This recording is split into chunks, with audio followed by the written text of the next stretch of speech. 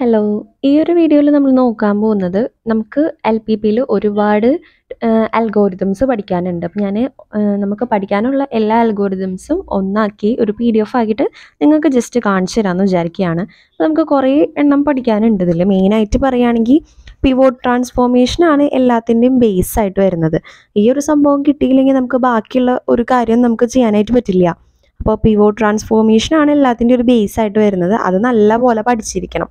പിന്നെ ഓരോ അൽഗോരിതംസും ഇമ്പോർട്ടൻ്റ് ആണ്.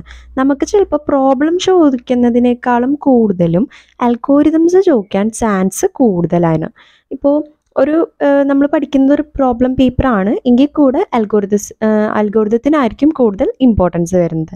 അപ്പോൾ നമുക്ക് ക്വസ്റ്റ്യൻ വരുമ്പോൾ ഞാൻ ക്വസ്റ്റ്യൻ പേപ്പർ ഓൾറെഡി അപ്ലോഡ് ചെയ്തിട്ടുണ്ട്. അപ്പോൾ അത് നിങ്ങൾ നോക്കുകയാണെങ്കിൽ മനസ്സിലാവും അതിൽ ഓരോന്നിൻ്റെ അൽഗോരിതംസ് ആണ് ചോദിച്ചിട്ടുള്ളത്. നമ്മൾക്ക് പെട്ടെന്നൊക്കെ നോക്കുമ്പോൾ ഈസി ആയിട്ട് തോന്നാം, പക്ഷേ ഓരോന്നിനും അതിൻ്റേതായ ഡിഫറൻസ് ഉണ്ട്. പിവോട്ട് ട്രാൻസ്ഫോർമേഷന് അതെങ്ങനെയാണ് ചെയ്യാന്നുള്ളതുണ്ട്. അതുപോലെ സിംപ്ലക്സ് അൽഗോരിതം നമുക്ക് പഠിക്കാനുള്ളതാണ്. അതിൽ തന്നെ നമുക്ക് കുറേ ഡിഫറെൻറ്റ് ടൈപ്സ് പഠിക്കാനുണ്ട്. അപ്പോൾ simplex algorithm for maximum basic feasible, അതുപോലെ മാക്സിമം ടേബ്ലോസ്, അതുപോലെ മിനിമം ടേബ്ലോസ്, പിന്നെ സൈക്ലിംഗ് ഒക്കെ വരുന്നുണ്ട്. പിന്നെ നെക്സ്റ്റ് നമുക്ക് വരുവാണെങ്കിൽ അത് ഇപ്പോൾ അൺകൺസ്ട്രെയിൻ വേരിയബിൾസ്, പിന്നെ ഡ്യുവാലിറ്റി തിയറി, അതേപോലെ നമുക്ക് പിന്നെ വരുന്നതാണ് VAM മെത്തേഡ്, പിന്നെ ട്രാൻസ്പോർട്ടേഷൻ അൽഗോരിതം, അസൈൻമെൻറ്റ് പ്രോബ്ലം, അതിൽ തന്നെ വരുന്ന ഹംഗേറിയൻ അൽഗോരിതം. ഇങ്ങനെ ഒരുപാട് അൽഗോരിതംസ് നമുക്ക് LPPയിൽ പഠിക്കാനുണ്ട്. എല്ലാം ഒന്നിനൊന്ന് ഇമ്പോർട്ടൻ്റ് ആണ്. നമ്മളിവിടെ ഫസ്റ്റ് നോക്കുകയാണെങ്കിൽ ഇതിൽ പിവോട്ട് ട്രാൻസ്ഫോർമേഷനാണ് ഫസ്റ്റത്തെ നമ്മൾ വരുന്നത്. Maximum and minimum ടേബ്ലോസ്. അപ്പോൾ നമ്മൾ വീഡിയോസിൽ തന്നെ പറയുന്ന ആ ഒരു സംഭവങ്ങൾ നിങ്ങൾ ആ ഒരു ലാംഗ്വേജിലോട്ട് എടുത്ത് എഴുതുകയാണ് ചെയ്യേണ്ടത്. ഫസ്റ്റ് നമ്മൾ എന്താണ്, ഒരു നോൺ സീറോ പിവോട്ടിനെ നമ്മൾ P എന്ന് പറഞ്ഞിട്ട് സെലക്ട് ചെയ്യുന്നു. അതുപോലെ ഈ -1 ഉള്ള കോളം റോ അതിൽ നിന്ന് സെലക്ട് ചെയ്യാനായിട്ട് പാടില്ല. നടുവിലുള്ള എന്ന് വെച്ച് കഴിഞ്ഞാൽ BIs സെലക്ട് ചെയ്യാൻ പാടില്ല. നടുവിലുള്ള ആ ഒരു വാല്യൂസ് ആയിരിക്കും സെലക്ട് ചെയ്യുക. പിന്നെ P നമ്മൾ സെലക്ട് ചെയ്ത് കഴിഞ്ഞാൽ Pനെ നമ്മൾ 1/P ആയിട്ട് റീപ്ലേസ് ചെയ്യും. അതേപോലെ അതിൻ്റെ നേരെ റോയിലുള്ളതൊക്കെ Q/P ആയിട്ട് നമ്മൾ റീപ്ലേസ് ചെയ്യും. താഴോട്ടുള്ളത് കോളം R/P -R/P ആയിട്ട് റീപ്ലേസ് ചെയ്യും. ഇതിൽ നിന്ന് നമ്മൾ S കണ്ടുപിടിക്കും. S കണ്ടുപിടിക്കാനായിട്ട് PS - QR/P. അപ്പോൾ ഇതാണ് പിവോട്ട് ട്രാൻസ്ഫോർമേഷൻ വരുന്നത്. അതേപോലെ തന്നെ നെക്സ്റ്റ് വരുന്നതാണ് simplex algorithm for maximum basic feasible ടേബ്ലോസ് എന്ന് പറഞ്ഞിട്ട്. അപ്പോൾ ഇതിൻ്റെ അൽഗോരിതം എഴുതാൻ പറഞ്ഞു കഴിഞ്ഞാൽ നമ്മൾ കറണ്ട് ടേബിളോ എങ്ങനെയായിരിക്കണം എന്ന് നിങ്ങൾ മനസ്സിലാക്കണം. അപ്പോൾ ഇതിൽ A11 എക്സിട്ര അങ്ങനെ AMN വരെയുണ്ട്. അടിയിലാണ് C1 C2 എക്സിട്ര CN ഉള്ളത്. സൈഡിലാണ് B1 B2 എക്സിട്ര BM ഉള്ളത്. അത് BM ആ ഒരു B വാല്യൂസ് ആണ് ഡിപ്പെൻഡൻറ്റ് വേരിയബിൾസ്. അതുപോലെ മേലെയുള്ള വാല്യൂസ് ആണ് ഇൻഡിപെൻഡൻറ്റ് വേരിയബിൾസ്. ഇതിൽ നമ്മൾ ഫസ്റ്റ് തന്നെ CIJs C1 C2 CN extra എല്ലാതും സീറോനേക്കാളും ചെറുതാണോ എന്ന് നോക്കും. എന്ന് വെച്ച് കഴിഞ്ഞാൽ മൈനസ് വാല്യൂസ് ആണോ എന്ന് നോക്കും. അങ്ങനെയാണെങ്കിൽ നമുക്കത് സ്റ്റോപ്പ് ചെയ്യാം. ഇൻ കേസ് അല്ലാന്നുണ്ടെങ്കിലാണ് നമുക്ക് ബാക്കി കേസസ് വരുന്നത്. അപ്പം നമ്മൾ ഒരു CIJ സീറോനേക്കാളും വലുതായിട്ടുള്ളൊരു CIJ ഉണ്ടെങ്കിൽ അത് നമ്മൾ ചൂസ് ചെയ്യും. അതേപോലെ തന്നെ AIJs എല്ലാതും സീറോനേക്കാളും ചെറുതാണെന്ന് നോക്കും. അങ്ങനെയാണെങ്കിൽ നമ്മൾക്ക് അത് സ്റ്റോപ്പ് ചെയ്യാം. അത് ആ ഒരു പ്രോബ്ലം അൺബൗണ്ടഡ് ആണെന്ന് നമുക്ക് പറയാൻ പറ്റും. അതുപോലെ ഇത് കമ്പ്യൂട്ട് ചെയ്യുന്നത് BI/AIJ അങ്ങനെയൊക്കെ പറഞ്ഞിട്ട്. അപ്പോൾ നമുക്ക് ഇതൊക്കെ ഞാൻ വീഡിയോസിൽ പറഞ്ഞിട്ടുണ്ട്, നമ്മളിങ്ങനെയാണൊരു സംഭവം ചൂസ് ചെയ്യുക എന്നുള്ളതൊക്കെ. അപ്പോൾ ഇത് നിങ്ങൾ വായിച്ചിട്ട് നിങ്ങൾ രീതിക്ക് എഴുതുക. അങ്ങനെയാണ് നമുക്ക്, അല്ലാണ്ട് ഇപ്പോൾ എല്ലാം നമുക്ക് കാണാണ്ട് പഠിക്കാനായിട്ട് പറ്റില്ല അല്ലേ. അപ്പോൾ നമ്മുടെ ഒരു ഐഡിയയിൽ ഇതെല്ലാത്തിൻ്റെ മീനിങ് മനസ്സിലാക്കി വയ്ക്കുക. അതേപോലെ പിന്നെ വരുന്നതാണ് സിംപ്ലക്സ് അൽഗോരിതം ഫോർ മാക്സിമം ടേബ്ലോസ്. അതുപോലെ അതിൻ്റെ അൽഗോരിതം ഇമ്പോർട്ടൻ്റ് ആണ് കേട്ടോ. അപ്പോൾ അൽഗോരിതം എങ്ങനെയാണ്, CIJs ഒക്കെ അടിയിൽ, BIJs ഒക്കെ സൈഡിൽ. അപ്പോൾ നമ്മൾ ഫസ്റ്റ് തന്നെ നോക്കുന്നത് BIs ഒക്കെ ഇല്ലേ, അത് എല്ലാതും സീറോനേക്കാളും വലിയ വാല്യൂ ആണോ, അല്ലെങ്കിൽ നമ്മൾ പിൻ ചെയ്യുന്നത് എന്താണ്, സീറോനേക്കാളും ചെറിയൊരു BI ഉണ്ടെങ്കിൽ, സീറോനേക്കാളും ചെറുത് എന്ന് പറഞ്ഞു കഴിഞ്ഞാൽ മൈനസ് വാല്യൂ ഉള്ള BI ഉണ്ടെങ്കിൽ അത് നമ്മൾ ചൂസ് ചെയ്യുന്നു. അതേപോലെ AIJs ഒക്കെ സീറോനേക്കാളും വലിയ വാല്യൂ ആണെങ്കിൽ നമുക്ക് അവിടെ സ്റ്റോപ്പ് ചെയ്യാൻ പറ്റും. പിന്നെ അത് കമ്പ്യൂട്ട് ചെയ്യാനുള്ള ഫോർമുലാസ് ഉണ്ട്. അങ്ങനത്തെ കാര്യങ്ങളൊക്കെ നോക്കാം. അതേപോലെ സിംപ്ലക്സ് അൽഗോരിതം ഫോർ മിനിമം ടേബിളോ ഇതേപോലെ തന്നെ വരുന്നുണ്ട്. അപ്പോൾ അതിൻ്റെ ഒരു പ്രത്യേകത എന്ന് പറഞ്ഞാൽ നമ്മൾ മാക്സിമം ടേബിളോയിൽ BIs ഒക്കെ എങ്ങനെയായിരുന്നു, സൈഡിലായിരുന്നു ഉണ്ടായിരുന്നത്, CIs ആയിരുന്നു താഴെ ഉണ്ടായിരുന്നത് മാക്സിമം ടേബിളോയിൽ. മിനിമം ടേബിളോയിലോട്ട് വന്നപ്പോൾ നേരെ ഓപ്പോസിറ്റായി, C ഒക്കെ എന്തായി സൈഡിലോട്ട് പോയി, BIs ഒക്കെ എന്തായി താഴോട്ട് വന്നു. ആ ഒരു മാറ്റം വരുന്നുണ്ട്. പിന്നെ മിനിമം G എന്ന് പറയുന്നത് മാക്സിമം ഓഫ് -G ആണ്, അത് മനസ്സിലാക്കി വെക്കുക. പിന്നെ simplex algorithm anti cycling rules ഉണ്ട്. ആൻറ്റി സൈക്ലിംഗ് റൂൾസ് അപ്പം ഡിറ്റർമിനേഷൻ ഓഫ് പിവോട്ട് റോ നമ്മൾ കണ്ടുപിടിക്കുന്നു. പിന്നെ അവിടെ whenever there is more than one possible choice of pivot row in accordance with the simplex algorithm. അപ്പോൾ നമ്മൾ സിംപ്ലക്സ് അൽഗോരിതം വെച്ച് നോക്കുമ്പോൾ ഒരു ചോയ്സ് അല്ല, അതിനേക്കാളും കൂടുതൽ ചോയ്സ് ഉണ്ട്. അപ്പോൾ choose the raw correspond to variable that appears nearest to top. അപ്പോൾ നമ്മൾ എന്ത് ചെയ്യും, ഫസ്റ്റത്തെ വാല്യൂ ആയിരിക്കും പിവോട്ടായിട്ട് ചൂസ് ചെയ്യുന്നത്. അതുതന്നെ ആൻറ്റി സൈക്കിളിൻ്റെ റൂൾസും നമുക്ക് 2 റൂൾസ് ആണുള്ളത്. പിന്നെ ഡിറ്റർമിനേഷൻ ഓഫ് പിവോട്ട് കോളത്തിൻ്റെ കാര്യം വരുവാണെങ്കിൽ whenever there is more than one possible choice of pivot column in accordance with simplex algorithm. Simplex algorithm വെച്ച് നോക്കുമ്പോൾ നമുക്ക് ഒന്നിൽ കൂടുതൽ ചാൻസ് അല്ലെങ്കിൽ ചോയ്സ് ഉണ്ടെന്നുണ്ടെങ്കിൽ നമ്മൾ ഏറ്റവും ഫസ്റ്റ് ഉള്ള ആ ഒരു കോളം, ഫസ്റ്റത്തെ വാല്യൂ ആയിരിക്കും നമ്മൾ ചൂസ് ചെയ്യുന്നത്. അതാണ് സിംപ്ലക്സ് അൽഗോരിതം ആൻറ്റി സൈക്ലിംഗ് റൂളിൽ വരുന്നത്.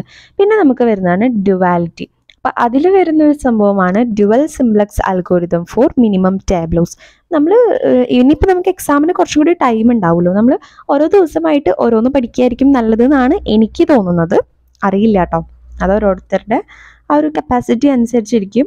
എൻ്റെ ഒരു അഭിപ്രായത്തിൽ എല്ലാം കൂടെ ഒന്നിച്ച് പഠിച്ച് നമുക്ക് കിട്ടണമെന്നില്ല. അപ്പോൾ ഡ്യുവാലിറ്റിയിൽ വരുന്നത് dual simplex algorithm four minimum ടാബ്ലോസ്. അപ്പോൾ ഇതും നമ്മൾ ഇതേപോലെ തന്നെ ടാബ്ലോ വരയ്ക്കുന്നു. അതിൻ്റെ BIs CIs ഒക്കെ സെയിം, നമുക്ക് മുന്നേ നമ്മൾ പഠിച്ചിട്ടുള്ള സെയിം ആണ്. ഇതിൽ C1 C2 എക്സെട്ര CN എന്ന് പറയുന്നത് 0-നേക്കാളും ചെറുതാണോ നമ്മൾ ചെക്ക് ചെയ്യുന്നു. ഇൻ കേസ് അല്ല എന്നുണ്ടെങ്കിൽ നമ്മൾ എന്ത് ചെയ്യും, ഒരു CIj ഏതാണോ പോസിറ്റീവ് ആയിട്ടുള്ളത് അത് നമ്മൾ മാക്സിമൽ ആയിട്ട് എടുക്കുന്നു. അതേപോലെ AIj എക്സെട്ര അതൊക്കെ 0-നേക്കാളും ചെറിയ വാല്യൂ ആണെന്നുണ്ടെങ്കിൽ നമുക്ക് അവിടെ വെച്ച് സ്റ്റോപ്പ് ചെയ്യാം. കാരണം ഈ ഒരു മിനിമൈസേഷൻ പ്രോബ്ലം ഇൻഫീസിബിൾ ആയിരിക്കും, അല്ലെങ്കിൽ നമുക്ക് കണ്ടിന്യൂ ചെയ്യാം. അങ്ങനെ അതിൻ്റെ റൂൾസ് കാര്യങ്ങളൊക്കെയാണ് ഇവിടെ കൊടുത്തിട്ടുള്ളത്. അതിൻ്റെ ടേബിളും ഇവിടെ ഉണ്ട്, നിങ്ങൾക്ക് നോക്കാവുന്നതാണ്.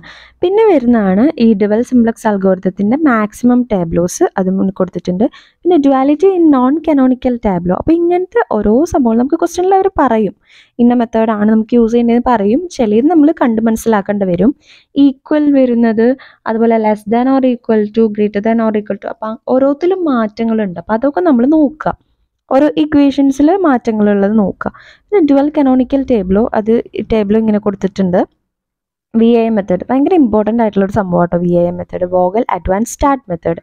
അപ്പോൾ ഇതെന്ന് പറയുമ്പോൾ നമ്മൾക്ക് ടേബിൾ തന്നിട്ടുണ്ടായിരിക്കും, ഒരു ബാലൻസ്ഡ് ട്രാൻസ്പോർട്ടേഷൻ ടേബിൾ ആയിരിക്കും. നമ്മൾ ഓൾറെഡി ഡിസ്കസ് ചെയ്തിട്ടുണ്ട്. ബാലൻസ്ഡ് പറയുമ്പോൾ ഇവിടെ റോ കോളം എന്തായിരിക്കും, രണ്ടും സെയിം ആയിരിക്കും. സെയിം മീൻസ് റോയിൽ 3 എലമെൻറ്റ്സ് ആണ് ഉള്ളതെങ്കിൽ കോളത്തിൽ 3 എണ്ണം ആയിരിക്കും. അങ്ങനെ ഓക്കെ. നമ്മൾ ഫസ്റ്റ് തന്നെ ഏറ്റവും ചെറിയ സ്മോളസ്റ്റ് എൻട്രീസിൻ്റെ ഡിഫറൻസ് എടുത്ത് എഴുതുന്നു. ഇതൊക്കെ നമ്മളവിടെ പറഞ്ഞിട്ടുണ്ട്. അതേപോലെ റോയുടെയും കോളത്തിൻ്റെയും നമ്മൾ ഡിഫറൻസ് എടുത്ത് എഴുതുന്നു. അതിൽ നിന്ന് നമ്മൾ ലാർജസ്റ്റിന് കണ്ടുപിടിച്ചിട്ട് അതിൻ്റെ കറസ്പോണ്ടിങ് വരുന്ന ഒരു വാല്യൂസ് നമ്മൾ മൈനസ് ചെയ്യുന്നു. ചെറുത് നമ്മൾ എന്ത് ചെയ്യും, ചെറുത് റൗണ്ട് ചെയ്തിട്ട് അതിൻ്റെ മേലെ എഴുതും. അതൊക്കെ നമുക്ക് ആ ഒരു വീഡിയോ കണ്ടവർക്ക് മനസ്സിലാവും. അപ്പോൾ അങ്ങനത്തെ കാര്യങ്ങളൊക്കെ. പിന്നെ നെക്സ്റ്റ് ഇത് കഴിഞ്ഞിട്ട് വരുന്നത്, നമുക്കിത് കഴിഞ്ഞിട്ട് ക്യാൻസൽ ചെയ്ത് പോകും. 0 ആവുന്ന ആ ഒരു റോയോ കോളോ എന്താണോ 0 ആവുന്നത് അത് ഇങ്ങനെ ക്യാൻസൽ ചെയ്ത് നമ്മൾ വെട്ടിക്കളയും. അതാണ് VAM മെത്തേഡിൽ വരുന്നത്.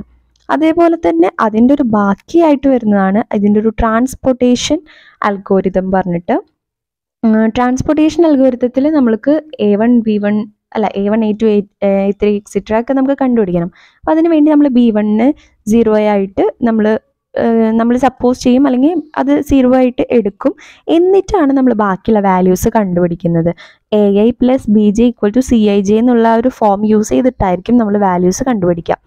അത് വാല്യൂസിൽ നമ്മൾ യൂസ് ചെയ്യുന്നത് നമ്മൾ നേരത്തെ VIത്തിൽ കണ്ടുപിടിച്ചിട്ടുള്ള റൗണ്ട് ചെയ്തിട്ടുള്ള ആ ഒരു ഫീസിബിൾ സൊല്യൂഷൻസ് തന്നെ ആയിരിക്കും നമ്മൾ യൂസ് ചെയ്യുന്നത് ഇവിടെ.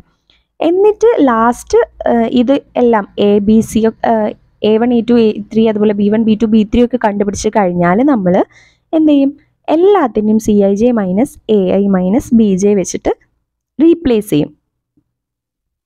അതിനുശേഷം ഉള്ള ഒരു റൂൾസൊക്കെ ഞാൻ ആ ഒരു വീഡിയോ എടുക്കുമ്പോൾ പറഞ്ഞിട്ടുണ്ട്. സ്ക്വയർസ് ആക്കിയിട്ട് കൊടുക്കുന്നു, അത് ഗെറ്റർ സെല്ലായിരിക്കും, അങ്ങനത്തെ സംഭവങ്ങളൊക്കെ സൈക്കിള് ഫോം ചെയ്യുന്നതും എല്ലാം പറഞ്ഞിട്ടുണ്ട്. അതേപോലെ വരുന്നതാണ് അൺബാലൻസ്ഡ് ട്രാൻസ്പോർട്ടേഷൻ പ്രോബ്ലം ഇവിടെ ഉണ്ട്. അതുപോലെ അസൈൻമെൻറ്റ് പ്രോബ്ലം ഇമ്പോർട്ടൻ്റ് ആണ് കേട്ടോ.